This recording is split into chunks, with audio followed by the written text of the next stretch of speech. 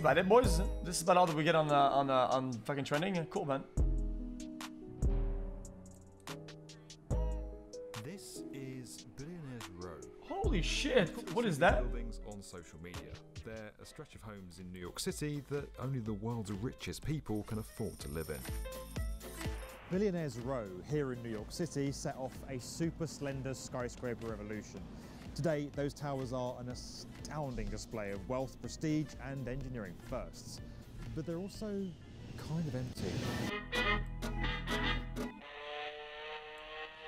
Back on the ground, finding an apartment for us non-billionaires. All the things that they're selling. Well, take it from a New Yorker. New York City housing is a scam. It is a scam, scam, scam, scam, scam. Woo! 3 years ago this very week, we released a video called The Rise and Rise of New York's Billionaires Row. But now we want to look at its legacy. How did it come about? Why are so many of those apartments still sitting empty? Park Tower and 53W53 both have setbacks that help to break up strong aircraft. Chat, didn't we get a tour of this house? The one that's in here? That one? And reduce the overall wind load acting on the building. And over at 432 Park Avenue, engineers left out the glass on the mechanical floors to let the wind flow through the structure. Of course, we do have to acknowledge some of the issues that have cropped up now that construction's finished. Residents of 432 Park Avenue sued the developers for a series of construction issues, including flooding, power outages, faulty elevators, and a noise caused by the building swaying in the wind. We reached out to CIM Group for comment on this lawsuit, but no one's come back to us. Huh? Now, there's a logic to the super slender tower. The taller you build, the more value you can squeeze out of that small plot of land that you were able to find on Manhattan Island. But these towers have even fewer units than similar buildings. Just take 111 West 57th Street. It has 60 units across 85 stories. Now, compare that to the Trump World Tower, built 20 years earlier, and you'll see that it has 376 units over 90 stories. To make the construction of a super slender tower worth it, you have to make those units really, really, really expensive. And that's where realtors like Ryan Serhant come in. I caught up with Ryan at the offices of Serhant, his luxury real estate firm based here in Manhattan. That must be the biggest scam ever. Taking the world of Billionaires Row, what's it like and how is it different to other luxury real estate? Look at this guy. Yo, it's him! Dude, it's the guy, dude! Is a pretty global demographic. So there's a lot of pied-à-terre, so part-time owners. There's a lot of investor owners.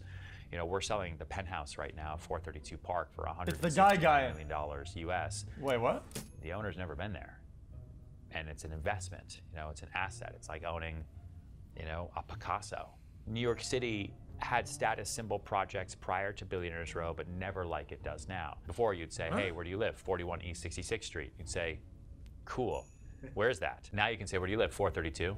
Ah, it's a brand, right? It's like a Birkin bag. Where do you live? 157. Where do you live? 111. Where do you live? 220. You don't even have to say where it is. You just say the number.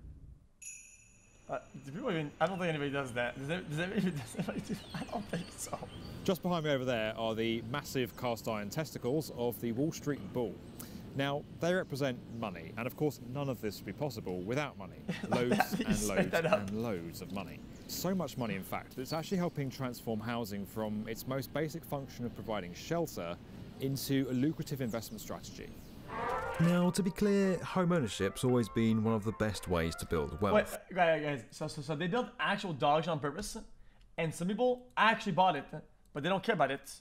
And that opportunity hasn't been made equal to this guy gives a fuck if it's an investment or not. Billionaires Row takes they got the money out of it, a right? whole new level and has essentially created an entirely new asset class of luxury real estate.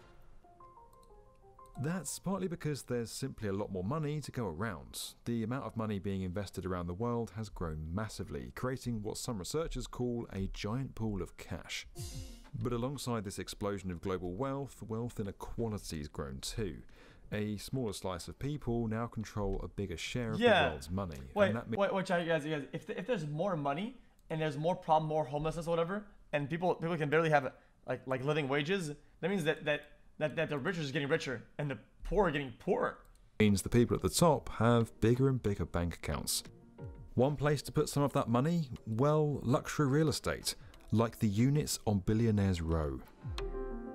And this is historically unprecedented. Guys, stop saying you. Like, I'm making you do it, motherfucker. You subscribe, motherfucker. Hey, motherfucker. I'm just watching videos and shit, man. Chill, dude. Motherfucker. The amount of very wealthy people with that money coming into the built environment, it mutates the built environment. It mutates architecture. Matthew. Dude. Thank you, man.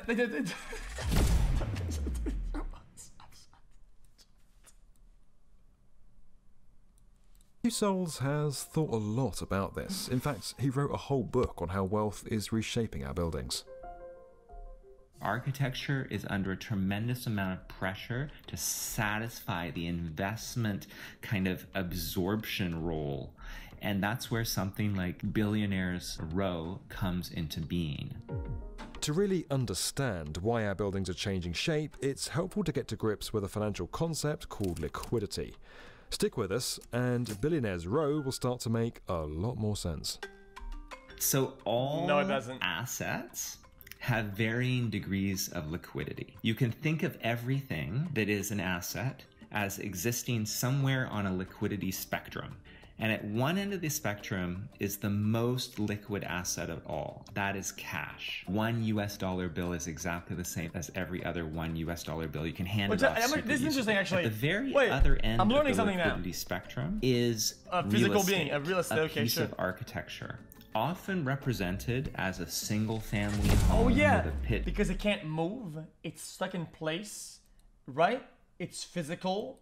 Roof. Along that spectrum, you have things like artwork and stocks in companies like Tesla or Google.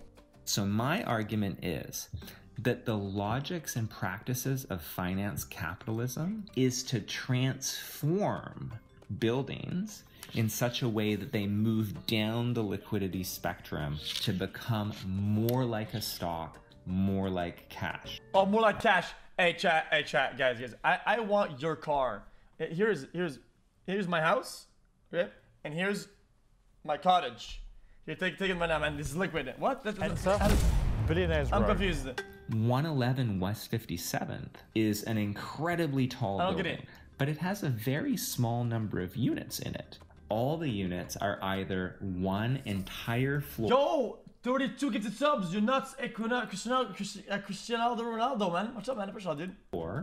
Or a unit that spans 2 floors.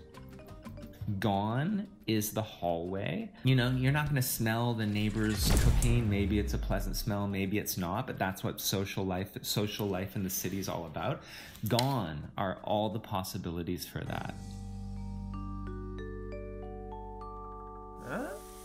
Now, not being able to smell your neighbour's dinner sounds kind of nice, but 169 million back to this concept of housing sliding closer and closer to something like cash on that liquidity scale. What does this all mean? Okay, I'll give the rest of the video. That was kind of educative. That was it. 65.6. Hold on. The IBO estimated that exemption will cost the city $65.6 million. I guess I don't care for the rest. That was fun though. That was educative. That was nice. I enjoyed it. Can you do those? That was cool. Guys, look. Chat, what was it that we watched that had this thing?